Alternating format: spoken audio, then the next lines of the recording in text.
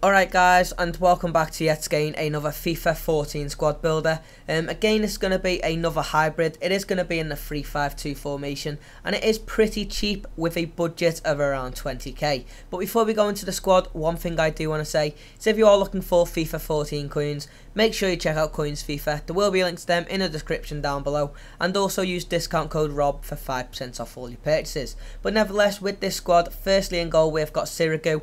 He is a very good goalkeeper. Very underrated in my opinion at 84 rated, because he does have a lot of stats that are a lot higher than 84, such as 86 diving, 87 reflexes and 85 positioning. As for our first two centre backs, we have got Nkalu and also Marquinhos, so both again in the French league and both pretty highly paced.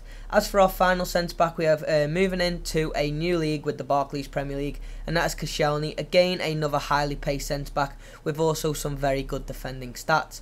As for our two defensive midfielders, we have got Jack Wilshere and also Matuidi, so again with the French League and the English League, but both these guys are very good defensive midfielders and also do have good work rates, so they do run around the pitch quite a lot and get into quite a lot of positions. As for our left midfielder, we have got ourselves Alessandrini. This guy is very good, 91 pace, so he is absolutely rapid, and he does get you a lot of assists bombing it down that wing, especially with the strikers I have got in this team. As for our right midfielder, we have got ourselves Oxlade-Chamberlain, 89 pace, so again very quick, and also 84 dribbling, and like Alessandrini, he is very good at bombing it down the wing and does put in quite a few good crosses per game.